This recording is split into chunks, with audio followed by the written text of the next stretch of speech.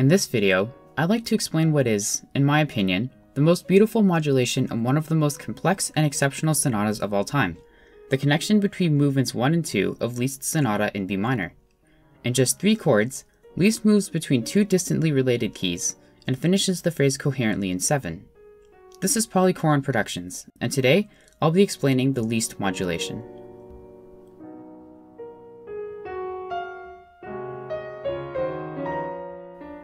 The modulation, which begins in bar 329, is preceded by a prolonged dominant ninth in the key of E minor, or a dominant 7 flat 9 in cool jazz talk.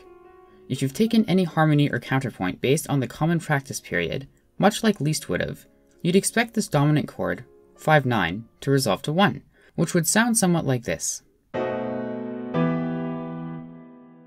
But no! Liszt sneakily travels to the diminished 7th chord of G sharp minor. So, how did Liszt modulate a considerable distance around the circle of fifths in just 1 chord? Well, take another listen to the regular tonic resolution of the dominant ninth, and compare it to Liszt's resolution. Do you see it?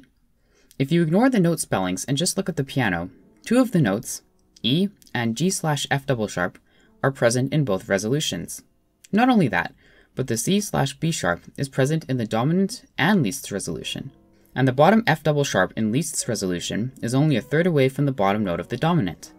This near parsimonious voice leading, combined with the common tones between the expected and actual resolution, are what allows such disparate chords to resolve so smoothly. As mentioned, chord number 2 is a diminished 7th, so according to common practice voice leading rules, it should resolve to some tonic chord, which it does. The melody over this progression adds a bit of complexity. Instead of landing immediately on the chord tone of C sharp, it lingers on the C/B double sharp from the previous chord before moving upwards to form the diminished chord. The non-chord tone of B sharp over chord 2 could be considered a retardation.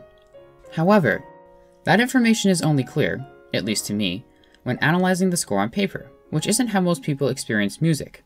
While listening to this piece, any distinction between enharmonic equivalents is lost. So I interpreted chord 2 as the dominant 7th of E sharp, because I didn't know that this D double sharp was actually spelled as an E natural. Interpreted this way, the C sharp in the melody turns chord 2 into another spicy dominant 7 flat 9. Because the C sharp is also present in chord 3 as a suspended 4th, it acts as a pivot note linking chords 2 and 3 together, a modulation strategy used by Liszt many times in this very sonata.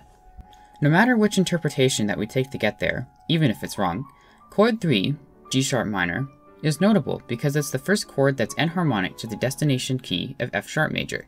It's the chord based on the supertonic. As such, the progression becomes much more typical of the newly adopted chorale style. In the final key of F sharp major, chord 3 is 2, chord 4 is 1/6, and chord 5 is 7 of 4. Chord 5 contains the last predominant chord of the progression, with chord 6 being a dominant 7th with a 5/6/5 suspension. This resolves to 1, forming a perfect cadence and confirming the modulation to F sharp major. Take a final listen to the modulation, this time hopefully understanding the masterful harmony and composition behind it.